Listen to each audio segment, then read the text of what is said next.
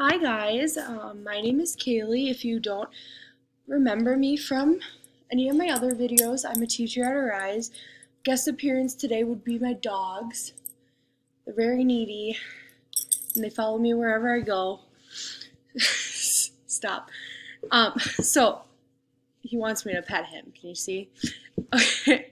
So today we are going to go over how to use Zoom off our phone. And I'm also going to make a video on how to use Zoom off of your computer. So this took me a little while because I was also trying to figure out how to use Zoom off my phone. And once I figured it out, it was super simple. All you really have to do is download this app. So I'm going to go through the process of getting the app, going to your email and getting your request, and then opening up and being part of a Zoom meeting. Okay, so here we go. Here I am. I'm going to click this app right here, and it's going to take me a little second, but I'm going to show you where to go. This button down here is what you would go to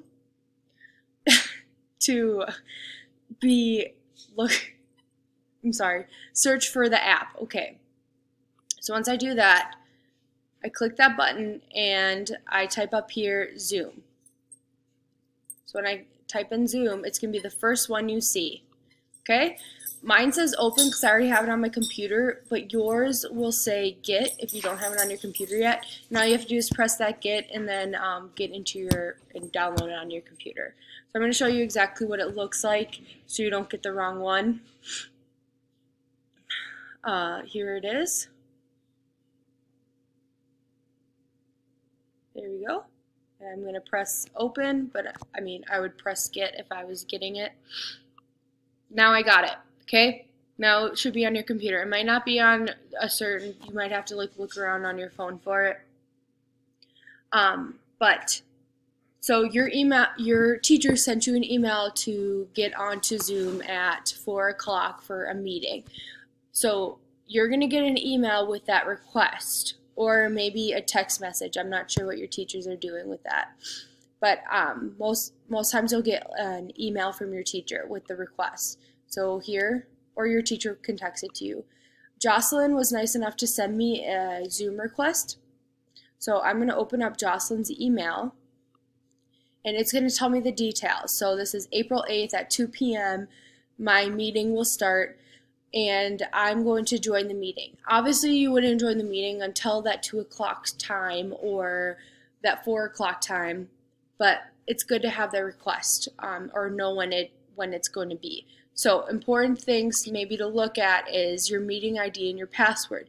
When you have the app, you can go on and find a meeting just by typing in the meeting ID and the password.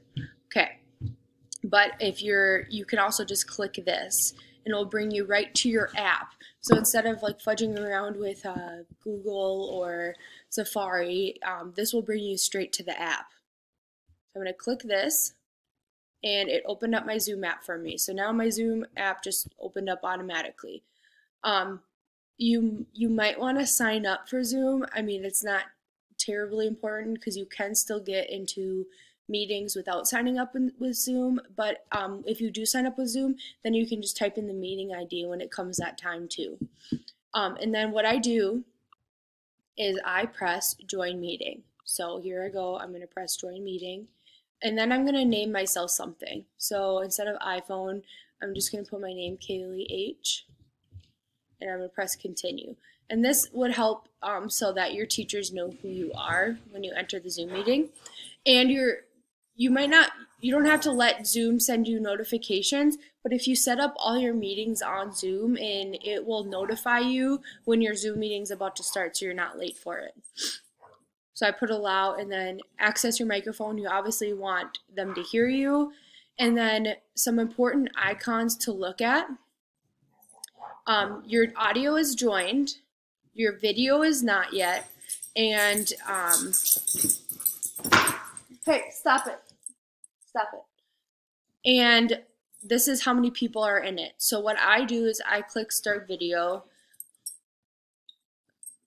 And I pressed yes to this too.